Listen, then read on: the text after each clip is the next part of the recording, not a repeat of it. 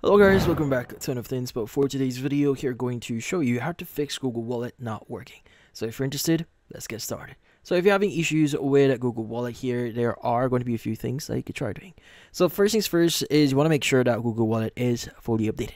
Now sometimes your mobile device here maybe or may have accidentally forgotten to update your Google Wallet app. So in this case, you want to open up Google Play Store, search for Google Wallet or just Wallet, and just basically update your basically the app itself.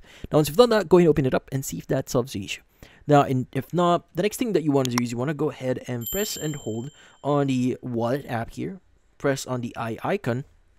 And from here, you want to go and click on the clear data at the bottom right of the screen and click on clear cache and OK. Now, once you've done that, you want to go ahead and click on force stop at the bottom left of the screen. Click on OK and just basically restart your phone and see if that actually helps. But in this case, that's about it. So hopefully this video was able to help you. Like and subscribe to NFTinspo.